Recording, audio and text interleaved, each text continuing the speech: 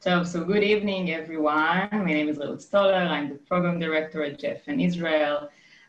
Thank you all for joining us tonight. It is August night or August morning for some of you.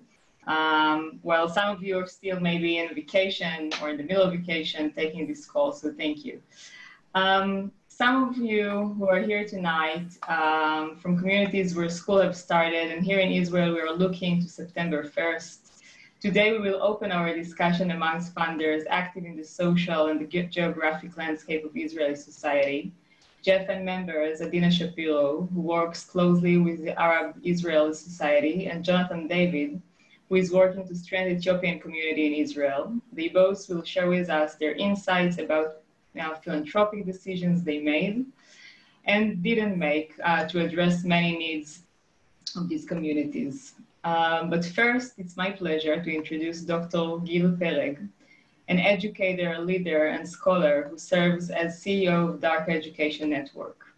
Since its establishment in 2010 by the Rashi Foundation in partnership with Allianz Kiach, Darca has made remarkable progress in narrowing the education gap in Israel by providing over 22,000 students in the geo-social periphery with a high-quality education regardless of their background, religion, or social class.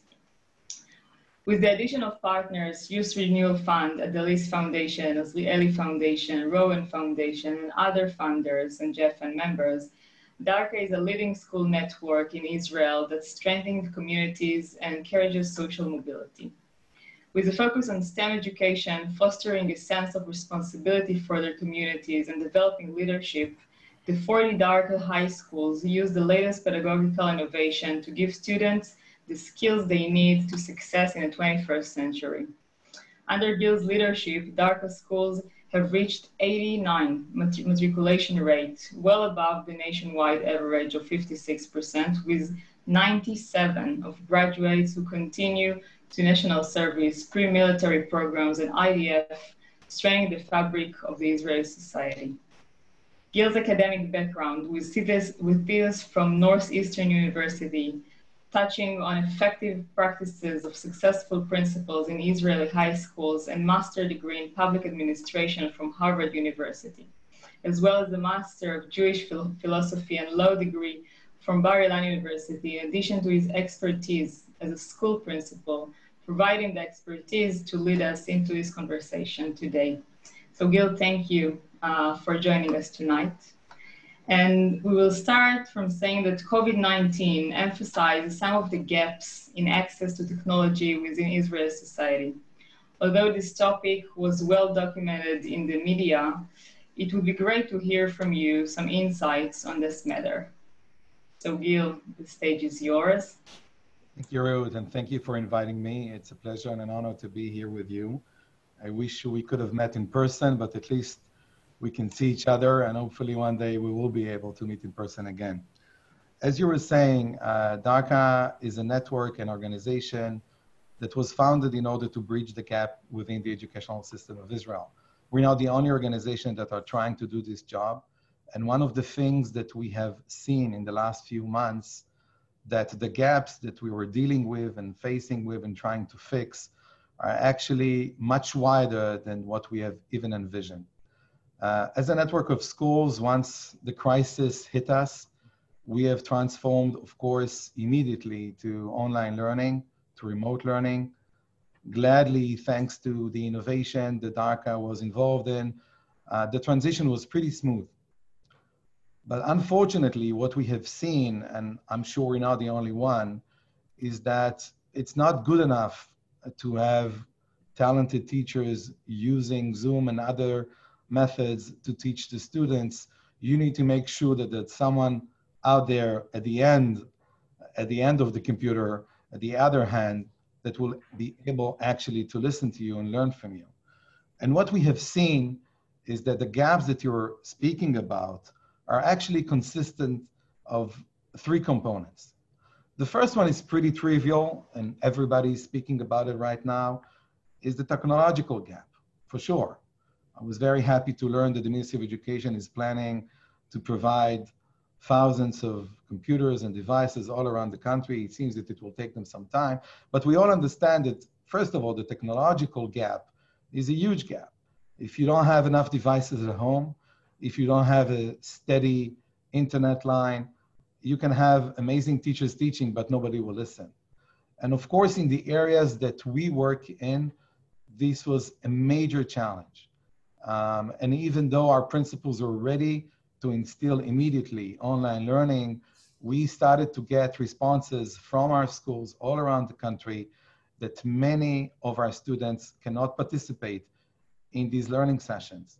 And for that, what Darca has done, and I'm very proud of our organization for doing that, is that we were flexible enough, thanks to the support of our funders, and you mentioned all of them, and we are so grateful to them, is to be flexible and to shift immediately some of the funds that we usually use in daily routine for supporting schools to become a sort of a welfare organization. And we found ourselves providing thousands of devices all around the country in few weeks. But honestly, this is not enough. The technological gap is not the only one that you need to overcome.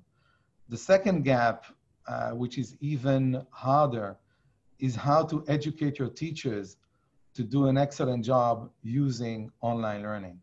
We all know that when you work with students who come from struggling backgrounds, you usually need to invest a lot in the actual teaching in the classroom to overcome these gaps. And for that, we try to recruit the best teachers, to train them along the years, and to give them the best practices available, the best methodologies to do an excellent teaching in classroom. But how do you transform it into being effective in teaching from remote is a huge challenge. And in the last few months, Darca has instilled a lot of programs and professional development training for our teachers in order to give them tools to be effective in such a setting. And the third gap is in many ways even more troubling. And I would call it the cultural gap. You know, all of us are now sitting in comfortable environments. I actually evacuated myself from my home because I didn't feel that it will be very effective to have my little kids dancing around me while I'm speaking with you. But you can all understand, and I think from our own experiences, that in order to be an effective learner in such an environment, you have to have enough space in your home, in your apartment, to be doing that. It's not just about space, it's not just about device, it's about the cultural support that you need at home in order to do it. And in many of the families that we serve, unfortunately, many of the parents are not educated themselves and are not even necessarily highly motivated to push their kids to spend 6-7 hours at their room studying. Many of the families were struggling with welfare challenges, and they needed their kids to help them support the family and stuff like that. But we all understand that there's an importance to have a significant adult, a responsible adult, an educated adult at home, working with the kids, supporting them. All of us are facing it with our own kids. And just try to imagine an Ethiopian family in Kiryat Malachi that are not necessarily even understanding how this thing works. How can they support the 4 or 5 kids to be participating in 4 or 5 different learning sessions? This is a huge challenge that I think everyone in education that is working in these areas, especially given the COVID-19 crisis, must take into consideration and create every intervention possible to support these families and these parents. Gladly, Darca has instilled in recent years, thanks to the partnership with the Israeli Foundation, a lot of programs in teaching and educating parents about what we do. We understood that it's not enough to work with the teachers and principals and the students. You have to work with the parents. And in regular days, we actually convene parents all around to come to seminars at school to try to explain to them the importance of what we do and how what we do with their kids will help them break the vicious cycle of poverty that they live in. But how do you do it now when we cannot convene the parents? It is not that trivial, it's not that simple, and this is something that we are continuing to struggle with and to find creative solutions to be doing. Hope it answers your question. Yeah, thank you. You mentioned, school leadership. How does the school leadership cope in this crisis from your perspective? And also, can you refer to Darca's role as network in supporting the principals and staff during the past few months? And maybe a few words when we look on the next school year. So school leadership in our eyes is probably the most crucial component if you want to affect change in a school. I'm actually pretty obsessed with this topic. I dedicated many years to research this topic, as you were mentioning, and we have built together with my excellent team and our board of directors a network which is based basically in two things. The first component is budget. We want to make sure that our schools are budgeted fairly in the same way schools in affluent communities are budgeted. And then for that purpose, through the generosity of our supporters, we can add, and we're adding something like 15% on top of what the government is allocating to our schools in order to level the playing field and to give our kids the same extra support that kids in Ramat Gan in Tel Aviv would get. But this is just one component. We have learned that money is not enough. If you don't have excellent leaders and managers and principals on the ground, nothing will change. And for that, we have put a lot of emphasis on recruiting the best principals available, training them, supporting them, backing them, because they are the headstone for any transformation you want to see in a school.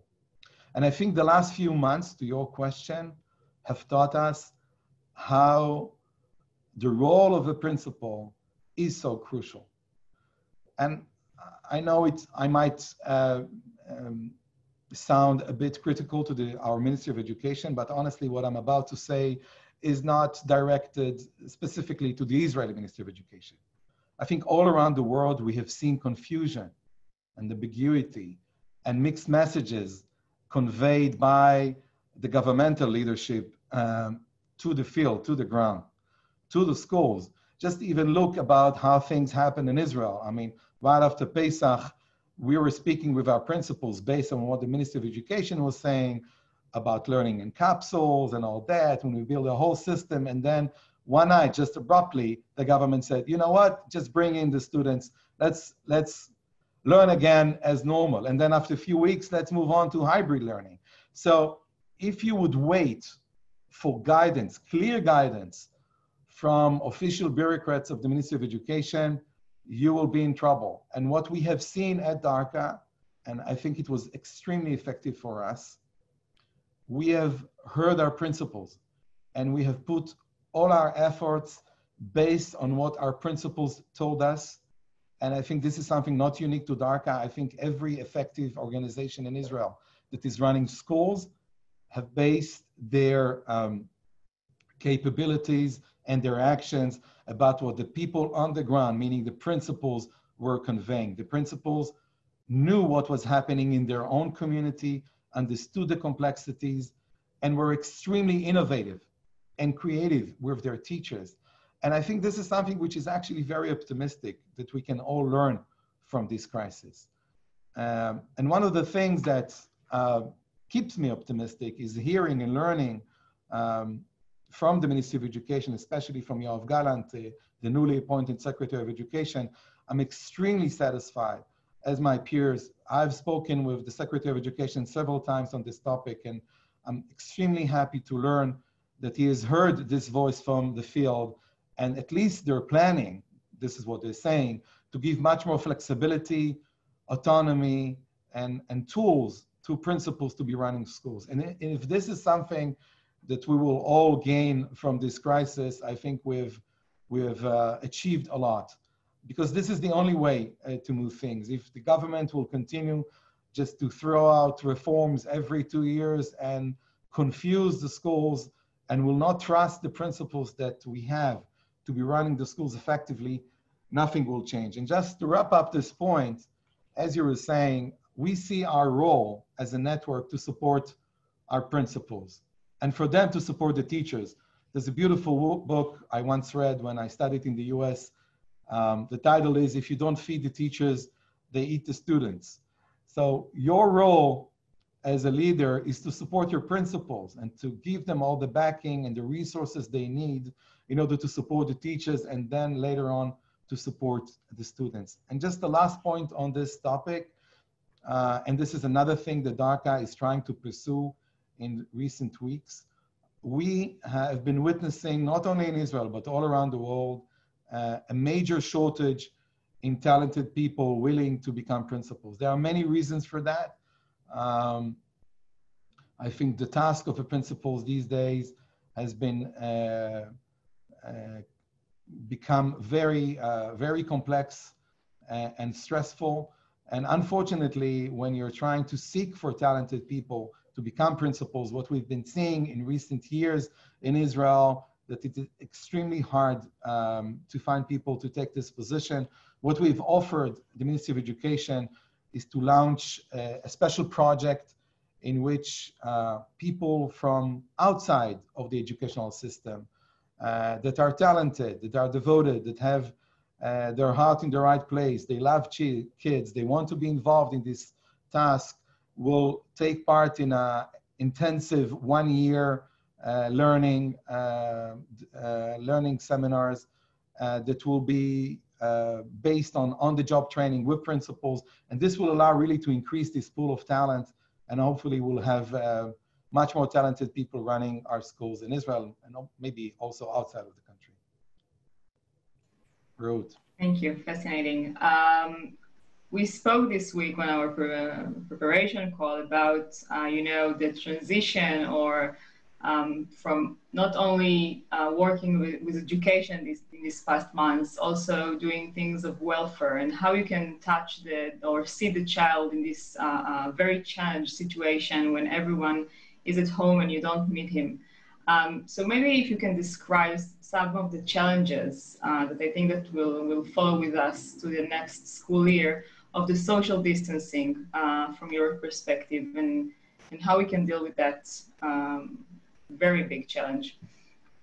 Yeah, thank you for this question. So I think that there's a trap in online learning that we have to be aware of. And this is a tendency, since this is a very challenging channel to be working with kids, many teachers and many schools can find themselves focusing mainly on teaching core subjects. They want to make sure that their kids will pass the exams, especially in Israel with the tension around the Bagrut. So we will find teachers finding ways to teach math effectively, sciences effectively, maybe English effectively. But what about all the other aspects of education that in regular days, we try to put so much efforts in doing so? At Darca, we believe that our role is really to help our kids become the next citizens of the state of Israel, committed citizens, contributing citizens, students that are educated with notions of the importance of democracy and inclusion and values and Jewish values and humanistic values, and how you make sure that even when you're so far away from your kids and you cannot take them to museums and you cannot take them to field trips, that you do not neglect this extremely important component of education. This is something that I think every educator these days should think about, should dedicate time for that. We at Darca even instilled some gym tracks via Zoom, which is kind of hilarious to watch, but at least the message is there. You gotta take yourself together. You gotta move yourself. You gotta take care of your health. You gotta take care of your family. And there are so many aspects other than just knowing how to solve an equation, which are part of education. The second thing is how to really instill an environment of support and empathy and inclusion and warmth in a time that we are doomed to be so far from each other. And I think every educator these days and every teacher misses the opportunity of being in the classroom, in the building, with the kids, being next to them, being able to see them, to smile to them. This is the best we can right now, is to see each other, but we all understand how important it is for human beings to be with each other. And think about, again, kids in the areas that we serve and other organizations are serving. In many cases, and this is something that we have learned along the years, there's a chance that the first meaningful adult that a student will ever meet is their teacher in the classroom. And I've heard it numerous times from students saying to us, the first time somebody was there for me, caring for me, listening to me, supporting me, was my teacher that I met in 10th grade, 11th grade. Now, how do you do it when you cannot meet the child? How do you do it when you cannot go and visit him at home as we do on regular days? So again, this is something that we're trying to think about in creative ways how to do it. Honestly, our job is to do it with our principals, as I was saying earlier. In regular days, we convene our principals every 6 weeks for a full day. They come together, they speak with each other, they schmooze with each other, they laugh with each other, they gossip with each other, they share their grievances, their failures, and also their successes. And we are there for them to support all of that. But we cannot get them together now. So how do you create an emotional, supportive environment in such a setting? Of course, it's very challenging. We have put a lot of effort in trying to find creative ways in doing that. I can't say that it replaces fully the actual meeting, but I think we've had some very meaningful sessions of gathering of principals. And from them, I'm learning that part of these techniques are now used in the classroom.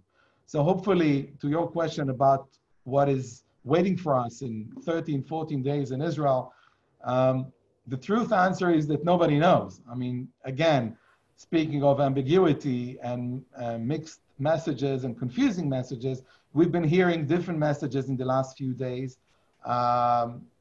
It seems to me, if I need to make a guess, I would say that Israel will shift probably to a hybrid model. I'm guessing that high school students will probably be going to school maybe a day or two, again, depending on the town and the village and the city and the status of the COVID in their environments. And younger kids, probably kindergarten kids, will be able to go fully into the school. We are preparing ourselves for a long time to be operating like that. We are explaining our principals that they need to prepare themselves at least for another year like that. I'm hoping I'm not too pessimistic, but I prefer to be conservative and prepare ourselves to this situation and then to be surprised with good news than just, trying to imagine that in a few weeks we'll be back into normality briefly. So this is what we are planning to be doing. We've learned a lot during the last few months. We will definitely have a lot to learn more, and we're speaking with many of our colleagues, trying to learn from best practices, both in Israel and outside of Israel.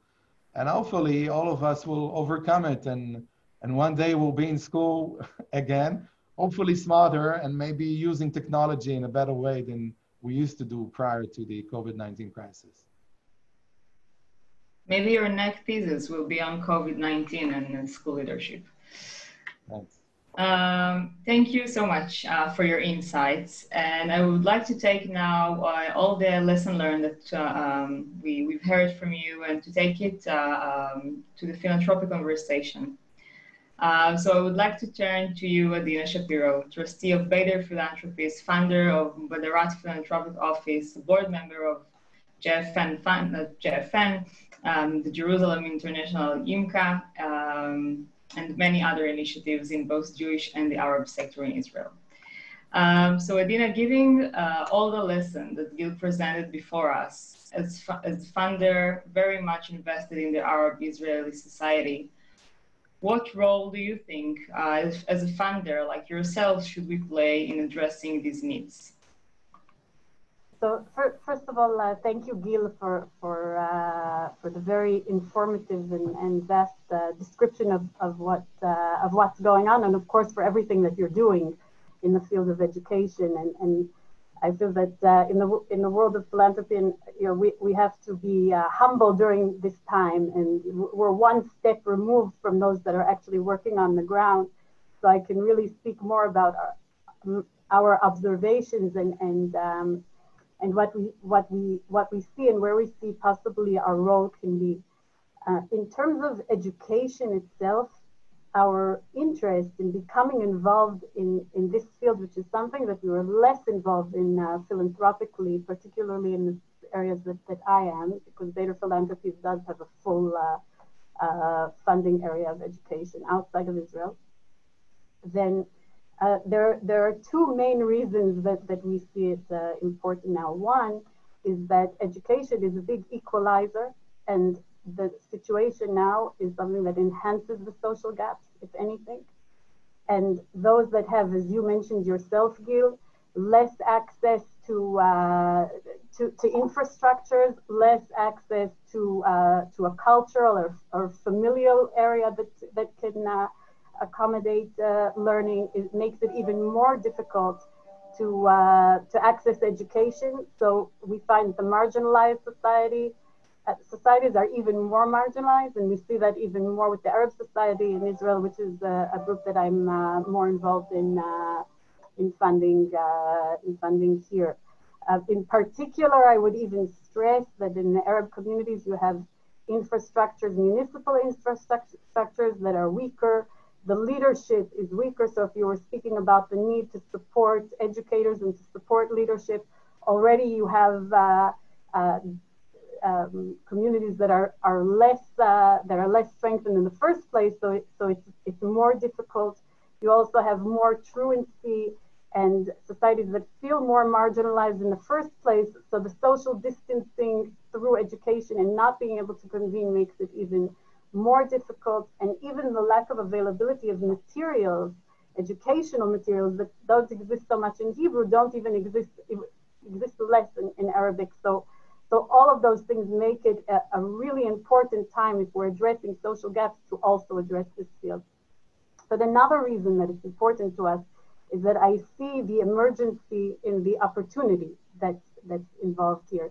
It's not just an emergency of humanitarian needs and the need to supply what's not there, but a time where we say the education system globally needs to adapt to the 21st century. And here we had a catalyst to take a leap forward, and a leap forward both in terms of technology and in terms of possibly some humility in the world, and the concept that learning and teaching is something that goes across, that cuts across boundaries. It's not the classic teacher that's the teacher that has all the knowledge, but rather kids now have access to a lot of information, and the disruption of the world is something that has to change the entire concept of education, which is something that should have happened anyway. So we do have the opportunity, perhaps a little bit more from the lap of luxury of philanthropy, to take a zoom out perspective and say, wait, it's not just the emergency needs, but actually to latch on to what's happening now and to be able to take it a step further. So those are two reasons that I find it particularly important to invest in this now for us.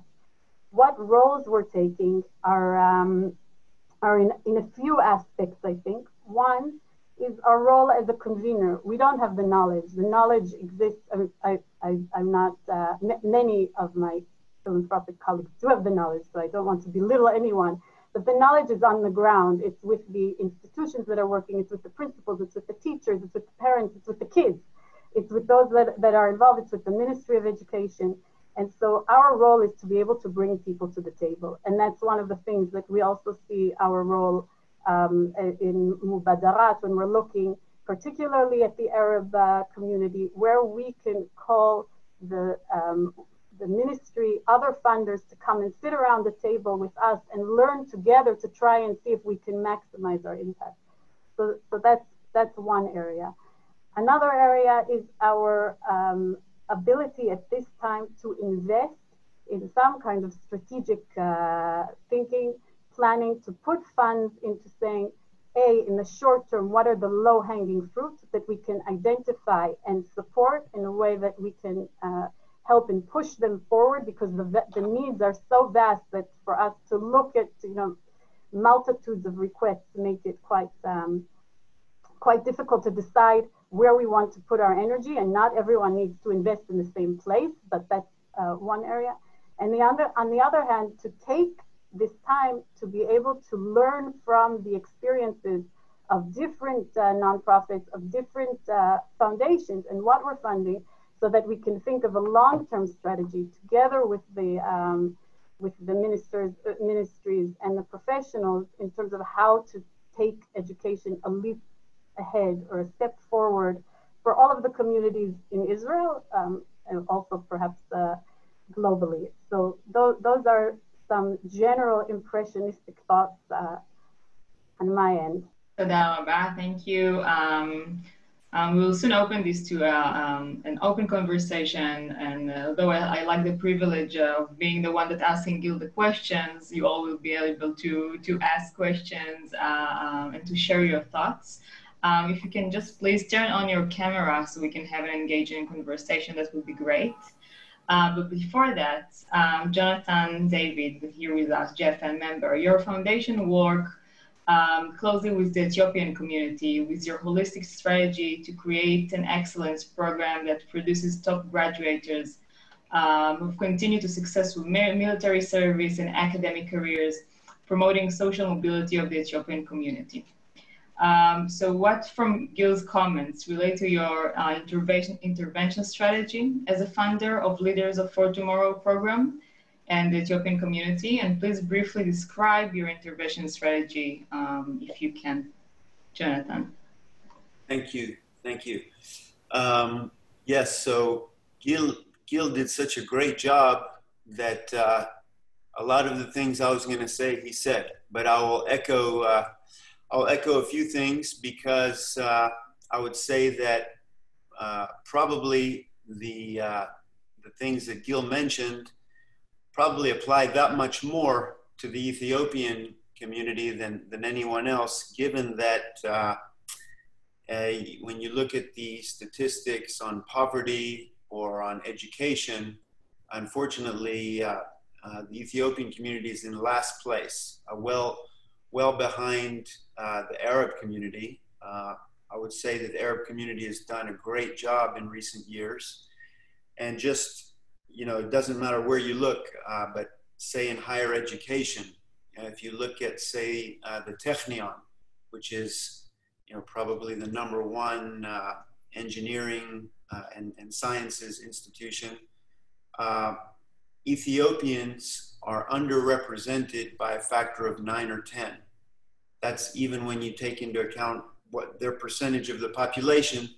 There should be about 9 or 10 times as many Ethiopians at the Technion as there are. And of course, on the other side of the spectrum, by the time they reach the 5th or 6th grade, Ethiopian children on average are 2 years behind. And then they go into middle school and get even further behind, and then you get a lot of delinquency and a lot of kids going in the street.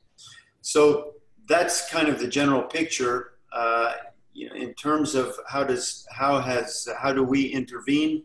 Well, we have, as you said, an excellence program. So we really focus on the very most talented kids, and we bring them eventually to the level of 5 units of Bagut in English and math. So really the very highest level possible. And how do we get there? It's a process, and it's hand in hand with an empowerment program, which basically, builds up self-esteem and self-pride in their own community and own heritage. And we believe in building that up first as a first step before you can integrate. First, you have to have a solid self-esteem and self-image. And that goes hand in hand. As Gil mentioned, you can throw all the money you want, but if you don't have the right people and you don't have a cooperation with the family, with the teachers, and bringing the students to a high level of self-esteem, then your money will go down the drain. So we've been doing this for 10 years, and we've thankfully had a very successful record and successful formula. Essentially, we work with the parents to bring them into, rather than the approaches in the past, which has been leave the parents behind and focus on the kids. We actually think that the parents have to resume their role as leader of the family, even though there's been a lot of breakdown of the family. But so the parents are partners with us. We have our supervisors are from the Ethiopian community. That's very important. So they're in touch with the parents and in touch with the schools.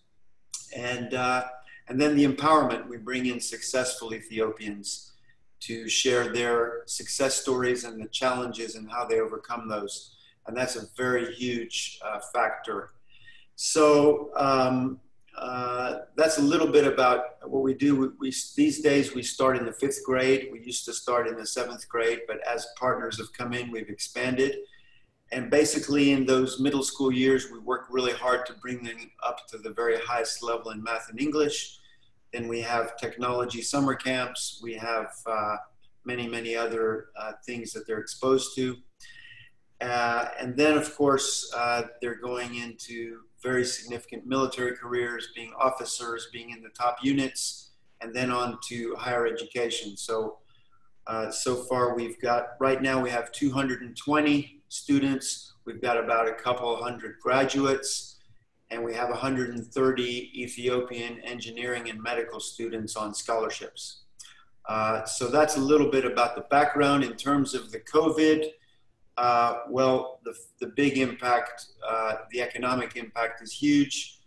The typical Ethiopian family is typically a mother is the main person making the living, and that's 2 cleaning jobs, bringing in 4,000, 5,000, 6,000 shekels a month. Average 6 people in the home. So when she loses her job, we have a big problem. Anyway, the big brothers and sisters have to chip in to keep the household afloat. So there's always crises, and it's a very challenging situation. So the COVID, of course, with people losing their jobs, just the economic impact has been huge. None of these people have jobs where they can work from home or work on the computer. That brings in the second issue. A lot of times there's not a computer at home. And if there is, maybe there's one. So how are you going, if you have 5 kids in the house, how are they going to do Zoom schooling? They're not. And that's what happened. In fact, during the lockdown, they simply didn't learn. So big problem. You can try on the smartphone if you have it. Not so good. And then, of course, as Gil mentioned, the environment, not space, no quiet, no support.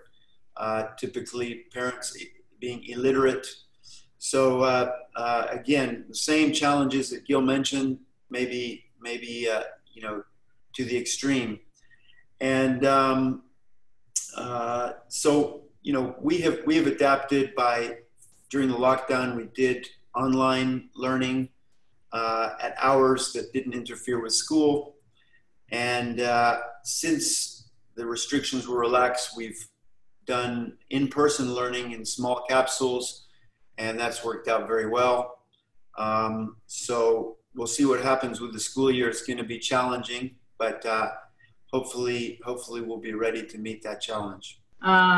Thank you all. I'm sure like in 1 hour is definitely not enough to cover this this topic, especially in these days. So this is an open invitation to continue this conversation with us, with JFN. Please feel free to write to us, to share with us your thoughts and any connection that you would like to have with the members who participate and join our call. I want to thank our speakers, to Adina, to Jonathan, for finding the time and the efforts to prepare your thoughts to this conversation. Adina, I know with you, it's only to push, you know, the play, and you always give like interesting thoughts and input to this conversation. And Jonathan, thank you so much for joining us. Gil, thank you, and to all Darca's team. I would like to thank the JFN member, Mark Rowan, and the Rowan Family Foundation, especially to Julia Sobel for helping to facilitate and shape today's discussion. We hope you learned something new, and we invite you, as I say, to reach out to us, to connect with members. And we would like to wish all the children and all the school education, the educational staff who work with them a safe and healthy and fruitful school year. תודה רבה. And big L's for all of you as well. Shalom. Bye-bye. תודה.